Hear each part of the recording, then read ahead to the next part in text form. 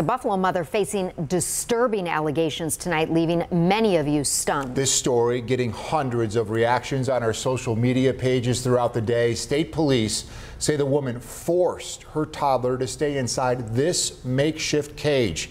Now, this discovery took place back in February, but police are just now releasing the details.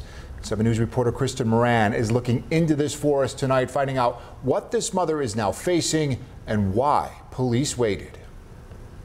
It was this shocking discovery made by New York State Police inside a home in Buffalo's Riverside neighborhood, a makeshift cage with a 2-year-old boy inside. There was remains of food inside there, bones from chicken wing bones or some sort of chicken bones. So, I mean, it was something where you look at it and it was disgusting. It was something that no one would want to see.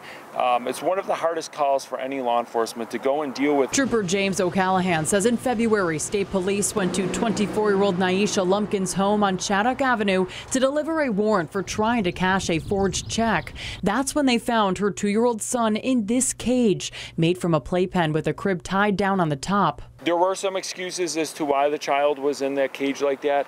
None of them were good reasons, and let's be honest with you, anyone that has kids or anyone that has seen this picture know that there is no reason for a child to be not only living like that, but as a parent to put a child in that type of situation. There were some bruising and there was some broken ribs actually that had already been healing, so the injuries would have taken place far before us being there. Acting Erie County District Attorney Michael Kane says Lumpkin has been charged with 1 count of child endangerment, which is a misdemeanor. I mean, it doesn't make sense to lay people, and it doesn't make sense to me and you. I know that.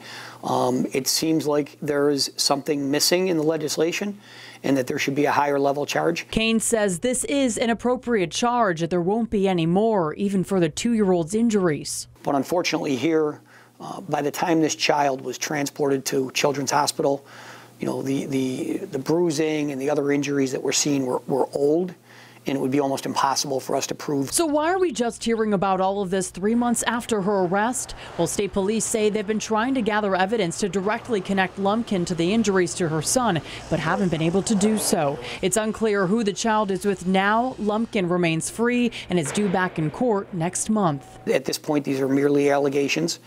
She has not been convicted of anything, but you know, the condition that this baby was living in is awful. And that's understating it. Kristen Moran, 7 News, Buffalo.